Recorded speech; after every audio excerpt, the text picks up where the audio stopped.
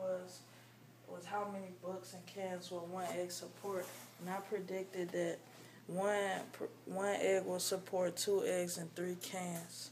And the materials was eggs, books, bottle caps, and paper. It's making me nervous, guys. Okay, we should never say it.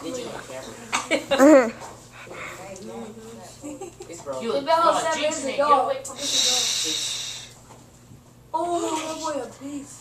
Dude, you don't videotape.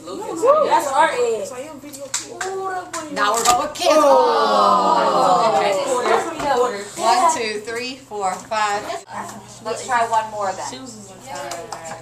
Tell me once again why I have this column, these 2 columns colored the same color. Because those are facts. Those are facts. And if this helped, right? Come on. Not too close to it.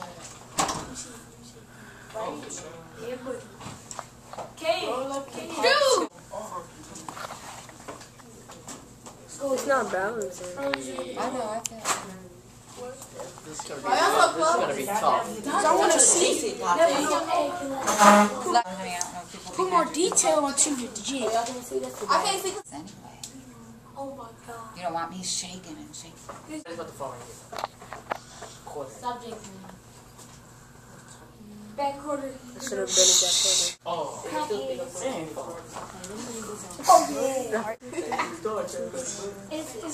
It's not about to break.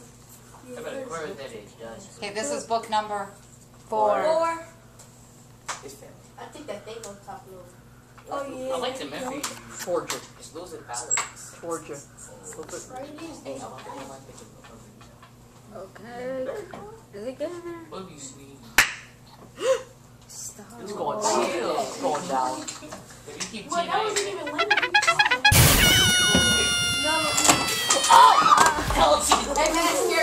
And the data was that one egg supported 4 books and 6 cans.